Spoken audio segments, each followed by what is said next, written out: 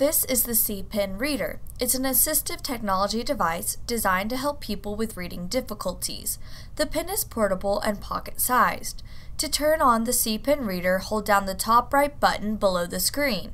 It has 4 modes: text reader, dictionary, scan to file, and recorder. To use the text reader mode, pass the C-Pen Reader across sentences and it will read the text out loud. I'm learning.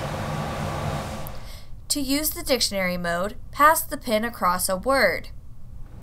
It instantly displays the definition of the word and will read it aloud. B as modifier, a reading room, a reading lamp, tune, ability to read.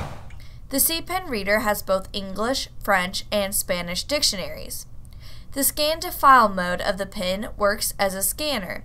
It captures lines of text and uploads them to a PC or Mac.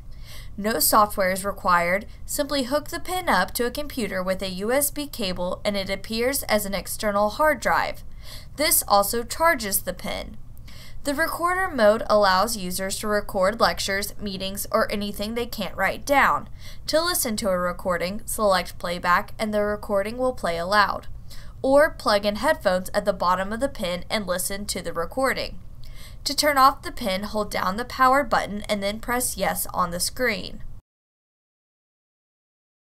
Like what you see? Visit AT3 for more ideas.